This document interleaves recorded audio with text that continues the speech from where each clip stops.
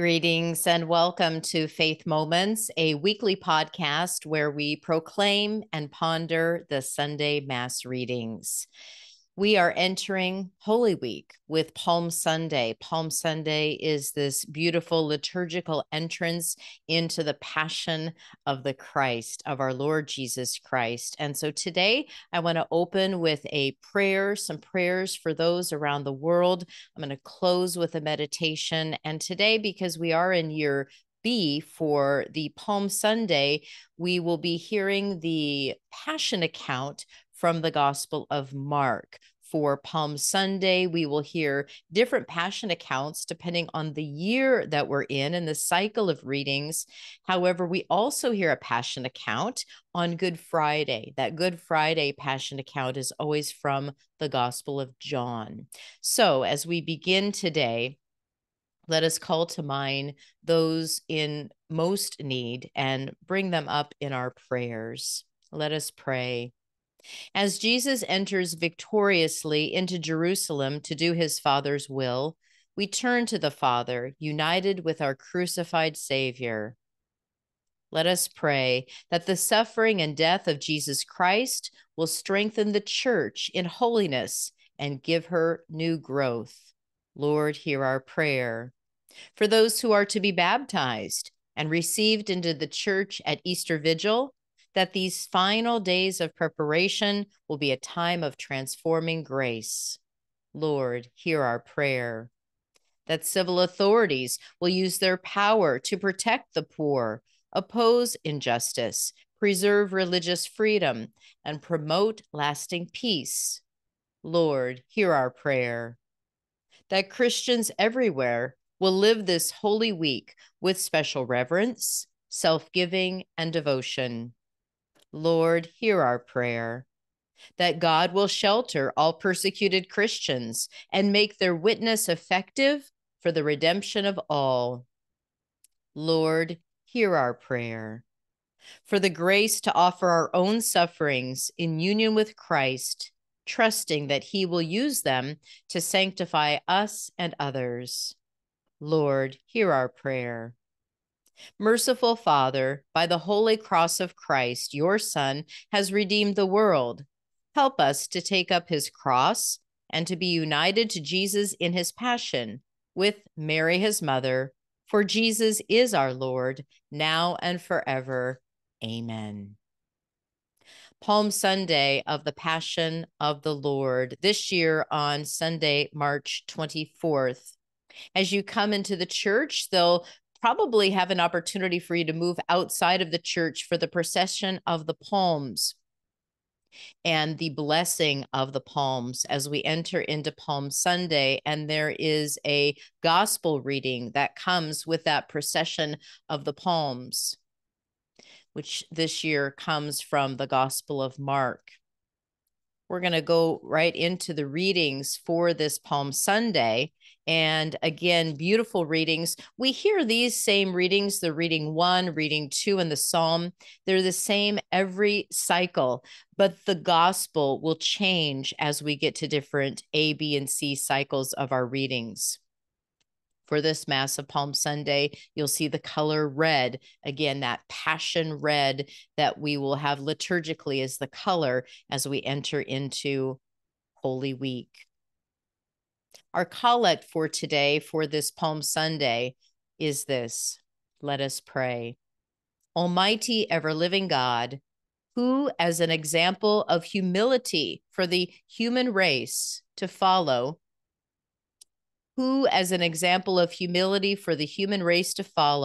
caused our Savior to take flesh and submit to the cross.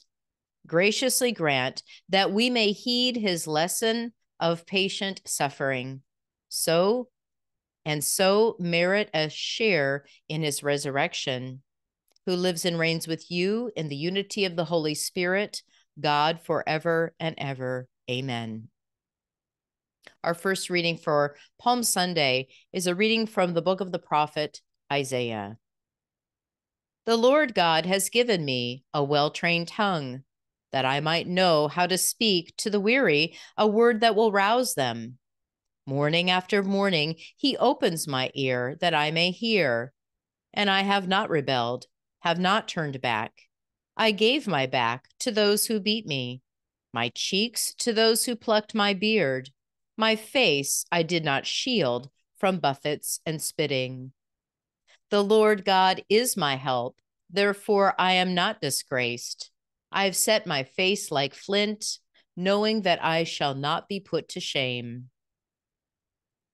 The word of the Lord. Our psalm is Psalm 22. My God, why have you abandoned me?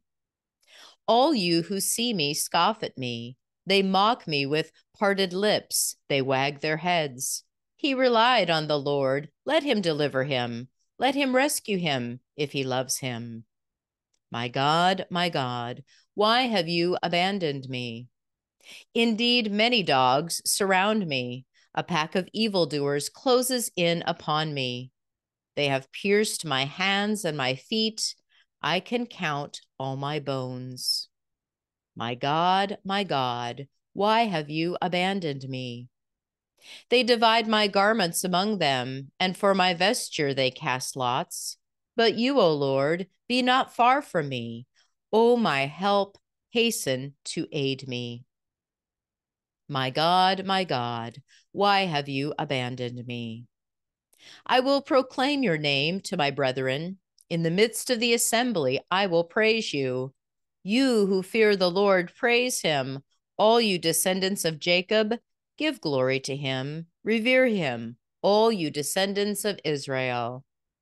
My God, why have you abandoned me? Our second reading is a reading from the letter of St. Paul to the Philippians. Christ Jesus, though he was in the form of God, did not regard equality with God something to be grasped. Rather, he emptied himself, taking the form of a slave, coming in human likeness, and found human in appearance. He humbled himself, becoming obedient to the point of death, even death on a cross. Because of this, God greatly exalted him and bestowed on him the name which is above every name, that at the name of Jesus every knee should bend, of those in heaven and on earth and under the earth, and every tongue confess that Jesus Christ is Lord, to the glory of God the Father. The word of the Lord. The Passion of our Lord Jesus Christ according to Mark. The Passover and the Feast of Unleavened Bread were to take place in 2 days' time.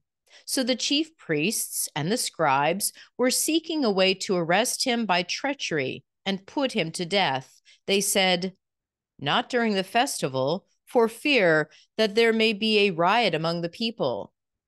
When he was in Bethany, reclining at table in the house of Simon the leper, a woman came with an alabaster jar of perfumed oil, costly, genuine spikenard.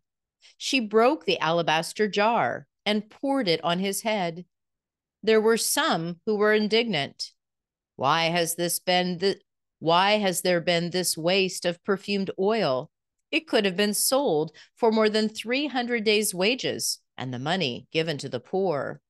They were infuriated with her. Jesus said, "Let her alone. Why do you make trouble for her? She has done a good thing for me. The poor you will always have with you, and whenever you wish, you can do good to them, but you will not always have me. She has done what she could. She has anticipated anointing my body for burial. Amen, I say to you, wherever the gospel is proclaimed to the whole world, what she has done will be told in memory of her." Then Judas Iscariot, one of the 12, went off to the chief priests to hand him over to them. When they heard him, they were pleased and promised to pay him money. Then he looked for an opportunity to hand him over. On the first day of the Feast of Unleavened Bread, when they sacrificed the Passover lamb, his disciples said to him, "Where do you want us to go and prepare for you to eat the Passover?" He sent two of his disciples and said to them, "Go into the city, and a man will meet you, carrying a jar of water. Follow him. Wherever he enters, say to the master of the house, 'The teacher says, where is my guest room, where I may eat the Passover with my disciples?' Then he will show you a large upper room, furnished and ready. Make the preparations for us there." The disciples then went off, entered the city, and found it just as he had told them, and they prepared the Passover. When it was evening, he came with the 12, and they reclined at table and were eating. Jesus said, "Amen, I say to you, one of you will betray me, one who is eating with me." They began to be distressed and to say to him, one by one, "Surely it is not I." He said to them, "One of the 12, the one who dips with me into the dish. For the Son of Man indeed goes, as it is written of him. But woe to that man by whom the Son of Man is betrayed. It would be better for that man if he had never been born." While they were eating, he took bread, said the blessing, broke it, and gave it to them, and said, "Take it. This is my body." Then he took a cup, gave thanks, and gave it to them, and they all drank from it. He said to them, "This is my blood of the covenant, which will be shed for many. Amen, I say to you, I shall not drink again the fruit of the vine until the day when I drink it new in the kingdom of God." Then, after singing a hymn, they went out to the Mount of Olives. Then Jesus said to them, "All of you will have your faith shaken, for it is written, 'I will strike the shepherd, and the sheep will be dispersed.' But after I have been raised up, I shall go before you to Galilee." Peter said to him, "Even though all should have their faith shaken, mine will not be." Then Jesus said to him, "Amen, I say to you, this very night, before the cock crows twice, you will deny me 3 times." But he vehemently replied, "Even though I should have to die with you, I will not deny you." And they all spoke similarly. Then they came to a place named Gethsemane, and he said to his disciples, "Sit here while I pray." He took with him Peter, James, and John, and began to be troubled and distressed. Then he said to them, "My soul is sorrowful, even to death. Remain here and keep watch." He advanced a little and fell to the ground and prayed that if it were possible, the hour might pass him by. He said, "Abba, Father, all things are possible to you. Take this cup away from me, but not what I will, but what you will." When he returned, he found them asleep. He said to Peter, "Simon, are you sleeping? Could you not keep watch for 1 hour? Watch and pray that you may not undergo the test. The spirit is willing, but the flesh is weak." Withdrawing again, he prayed, saying the same thing. Then he returned once more and found them asleep, for they could not keep their eyes open and did not know what to answer him. He returned a 3rd time and said to them, "Are you still sleeping and taking your rest? It is enough. The hour has come. Behold, the Son of Man is to be handed over to sinners. Get up, let us go. See, my betrayer is at hand." Then, while he was still speaking, Judas, one of the 12, arrived, accompanied by a crowd with swords and clubs who had come from the chief priests, the scribes, and the elders. His betrayer had arranged a signal with them, saying, "The man I shall kiss is the one. Arrest him and lead him away securely." He came and immediately went over to him and said, "Rabbi," and he kissed him. And At this, they laid hands on him and arrested him. One of the bystanders drew his sword, struck the high priest's servant, and cut off his ear. Jesus said to him in reply, "Have you come out as against a robber with swords and clubs to seize me? Day after day I was with you, teaching in the temple area. Yet you did not arrest me, but that the scriptures may be fulfilled." And they all left him and fled. Now a young man followed him, wearing nothing but a linen cloth about his body. They seized him, but he left the cloth behind and ran off naked. They led Jesus away to the high priest, and all the chief priests and the elders and the scribes came together. Peter followed him at a distance into the high priest's courtyard and was seated with the guards, warming himself at the fire. The chief priests and the entire Sanhedrin kept trying to obtain testimony against Jesus in order to put him to death, but they found none. Many gave false witness against him, but their testimony did not agree. Some took the stand and testified falsely against him, alleging, "We heard him say, 'I will destroy this temple made with hands, and within 3 days I will build another, not made with hands.'" Even so, their testimony did not agree. The high priest rose before the assembly and questioned Jesus, saying, "Have you no answer? What are these men testifying against you?" But he was silent and answered nothing. Again, the high priest asked him and said to him, "Are you the Christ, the Son of the Blessed One?" Then Jesus answered, "I am. And you will see the Son of Man seated at the right hand of the power and coming with the clouds of heaven." At that, the high priest tore his garments and said, "What further need have we of witnesses? You have heard the blasphemy. What do you think?" They all condemned him as deserving to die. Some began to spit on him. They blindfolded him and struck him and said to him, "Prophesy." And the guards greeted him with blows. While Peter was below in the courtyard, one of the high priest's maids came along.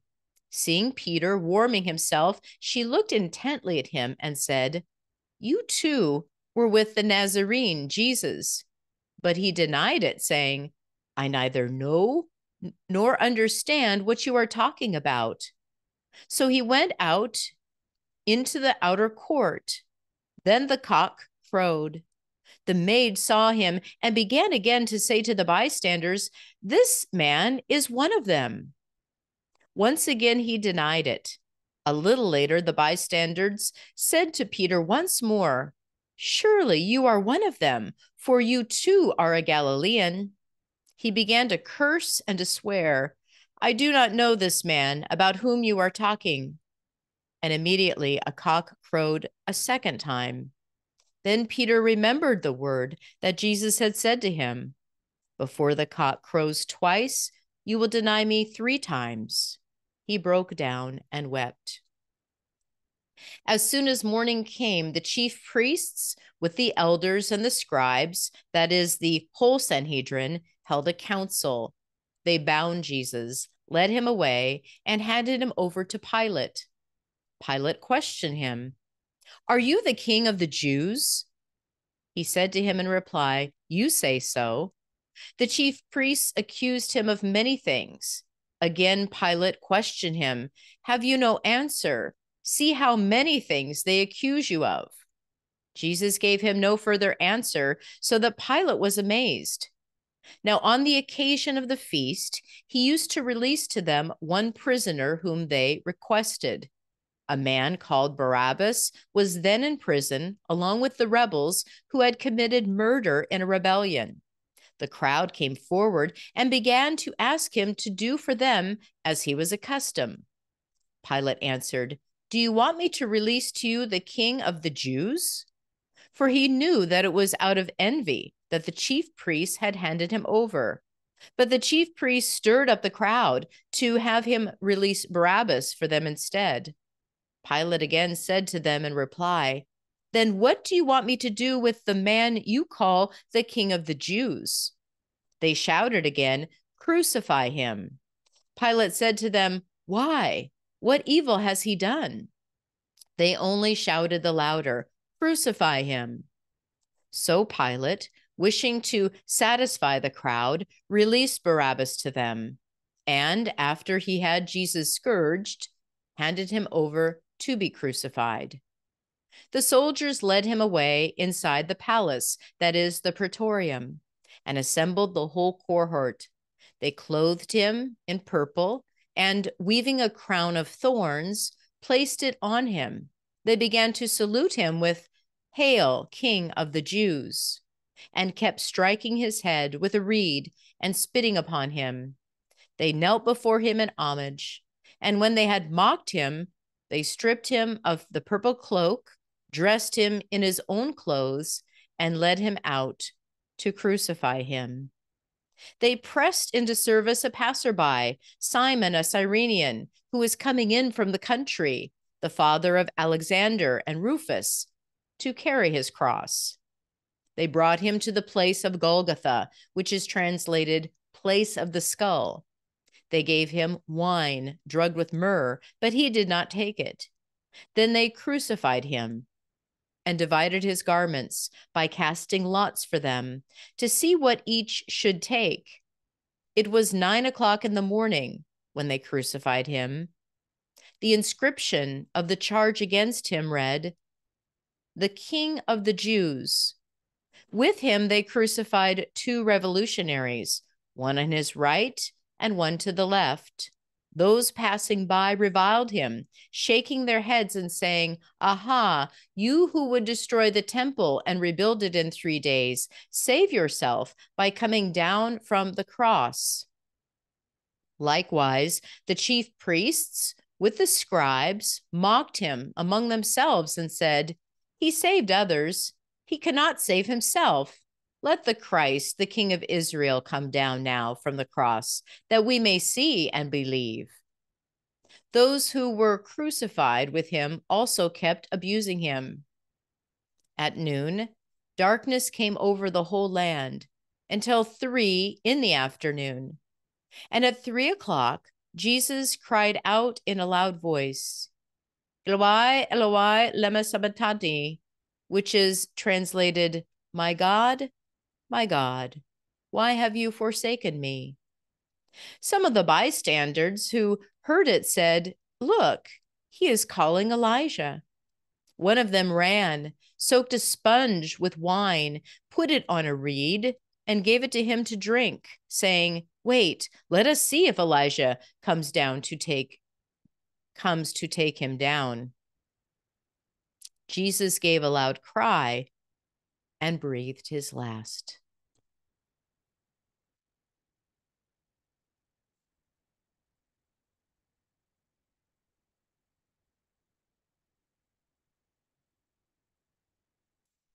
The veil of the sanctuary was torn in 2 from top to bottom. When the centurion who stood facing him saw how he breathed his last, he said, "Truly, this man was the Son of God." There were also women looking on from a distance. Among them were Mary Magdalene, Mary, the mother of the younger James and of Joseph, and Salome. These women had followed him when he was in Galilee and ministered to him. There were also many other women who had come up with him to Jerusalem. When it was already evening, since it was the day of preparation, the day before the Sabbath, Joseph of Arimathea, a distinguished member of the council, who was himself awaiting the kingdom of God, came and courageously went to Pilate and asked for the body of Jesus. Pilate was amazed that he was already dead. He summoned the centurion and asked him if Jesus had already died. And when he learned of it from the centurion, he gave the body to Joseph. Having brought a linen cloth, he took him down, wrapped him in the linen cloth, and laid him in a tomb that had been hewn out of the rock. Then he rolled a stone against the entrance to the tomb Mary Magdalene and Mary, the mother of Joseph, watched where he was laid. The Gospel of the Lord. Praise to you, Lord Jesus Christ. Each of the different synoptic Gospels has a little bit different interpretation, or maybe just different viewpoints of this passion account. And it's a beautiful time during this Holy Week. We get the account from Mark. You can go back during Holy Week and have Matthew and John, Matthew and Luke, that is, get those accounts of the Passion. And then on Good Friday, as I mentioned, we'll have the account from St. John. We'll also hear a bit of the washing of the feet and that time of the institution of the Holy Eucharist and Holy Thursday's account from the Gospel of John as we enter the Triduum. Just a couple of things I want to point out. Again, we hear these readings every year from the prophet Isaiah chapter 50. These are verses 4 through 7. The last line is this: "The Lord is my help, therefore I am not disgraced. I have set my face like flint, knowing that I shall not be put to shame." The Lord God is my help. I think about all of the time in history where there's been persecution in the church of the innocent, poverty, war, violence, the greatest atrocities against humankind, humans against humans in so many different horrible ways. And yet, for the one who loves Christ, in their heart they cry out, "The Lord is my help. Therefore, I am not disgraced. I have set my face like flint. It's going to be bruised again, knowing that I shall not be put to shame." Maybe these can be words of encouragement for us to endure to the next step. So many times in our lives, really, we only see a little bit. The Lord is my light. The Lord is the light that shines to my next step in life, my vocation, the work that I'm doing, in this disease, in this whatever it is that you're going through. The Lord shows you just enough to get you to the next step, knowing that I will not be put to shame. Keep those words close to you in those times of distress. I love in the Gospel according to Mark of the Passion account, very early on, we hear that Jesus goes to Bethany, to the table of Simon the leper. Again, he goes into, this is at the end, this is like right in the entrance into the Passion, and here he is yet in another sinner's house, and here is the woman with the alabaster jar of perfumed oil, and she anoints Jesus. She anoints his head with this beautiful, costly oil, to the chagrin of almost all probably around her. But then Jesus says this beautiful thing. He says, "Amen, I say to you, wherever the gospel is proclaimed," we're proclaiming the gospel right now.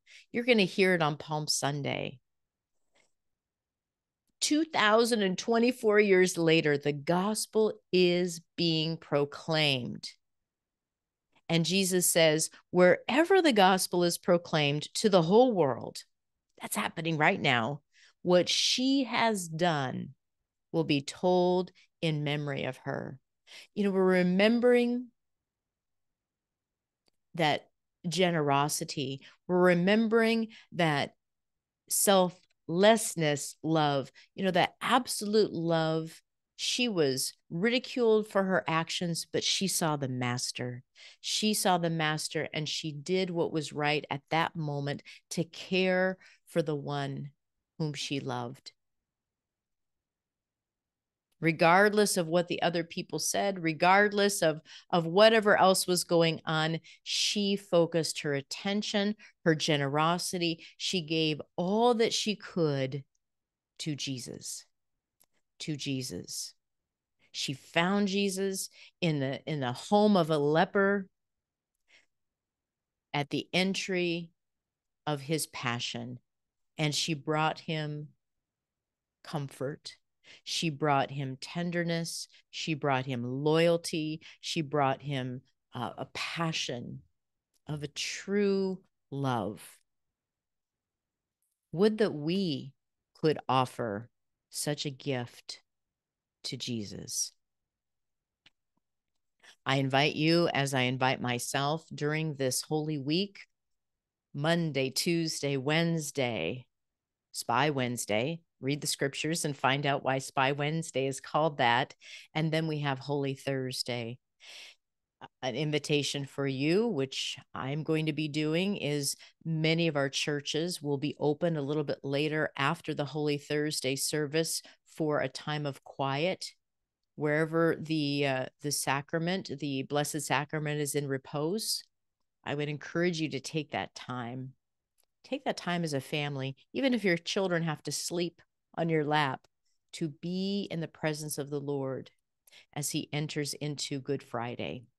We then have the Good Friday. Many places will continue, obviously, the Stations of the Cross, and then coming together for the Good Friday service, and then the Easter Vigil.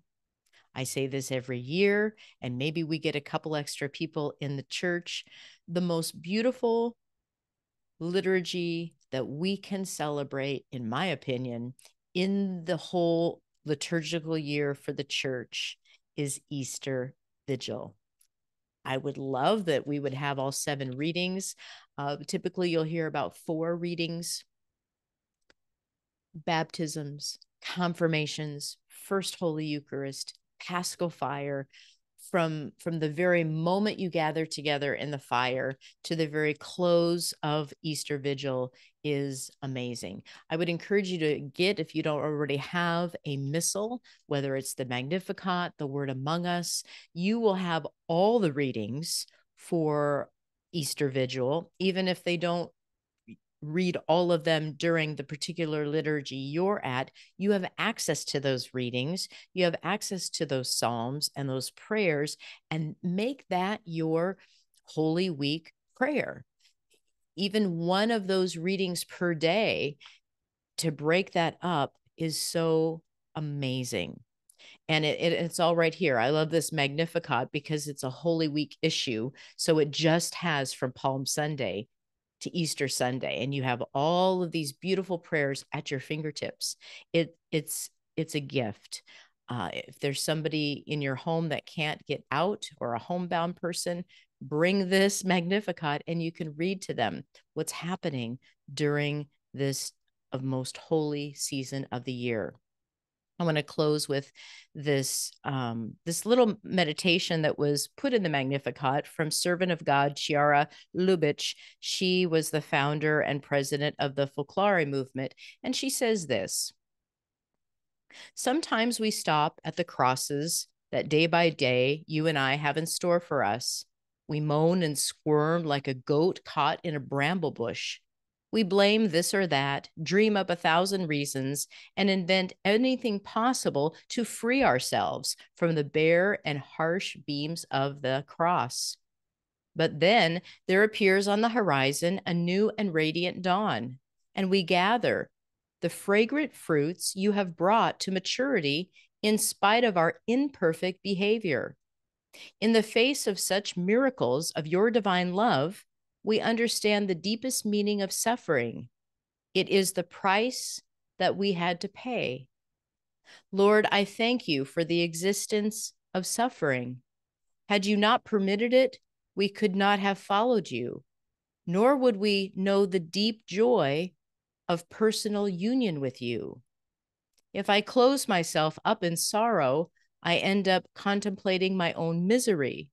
But when I remember that on that night, you too were overcome by fear, and when I pour my own drop of sorrow into your heart, then I realize that all this serves to open wide my heart to all humanity and to shower the world with your graces.